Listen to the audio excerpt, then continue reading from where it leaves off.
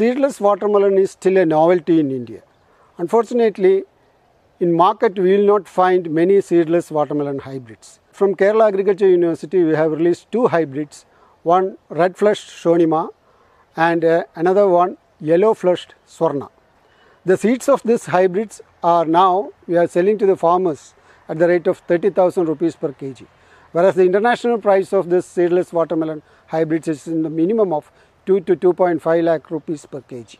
Consider the seed cost alone.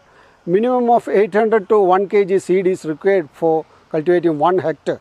So you can just presume the importance of the seed price in the seedless watermelon cultivation.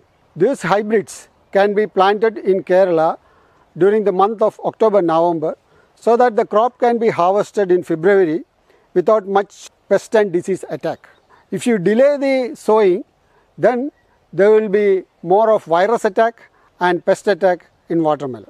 Watermelon can be sown either in the open condition or in the net house condition, both by traditional means as well as open precision farming.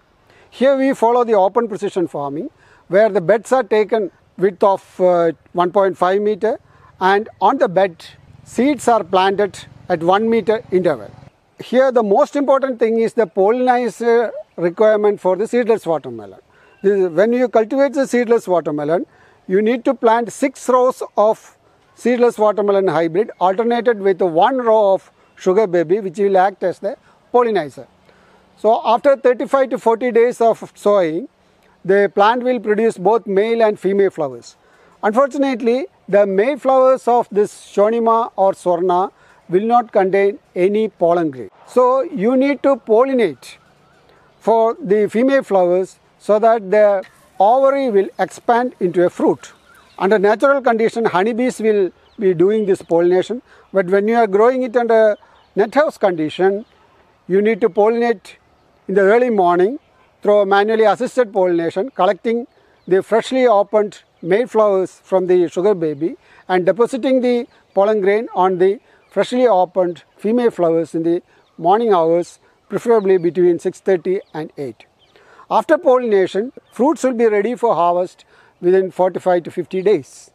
And on an average, you can get 3 to 4 fruits per plant, and we recommend only 3 fruits per plant, and the average fruit weight is in the range of 2.5 to 3 kg. From 1 hectare, we can realize minimum of 15 tons yield, and we can grow it under open condition as well as under polyhouse condition. So this is a good option for the enterprising farmers, and we all know that watermelon is a choicest fruit in summer months with a very good market appeal, and particularly the seedless watermelon, if you harvest and go to the market, it will sell like a hot cake. So this watermelon hybrids, particularly this Shonima and Swarna, is a boon for the enterprising farmers in India, and KU is ready to part the technology with any stakeholder who is going to come for popularizing the seedless watermelon cultivation in India.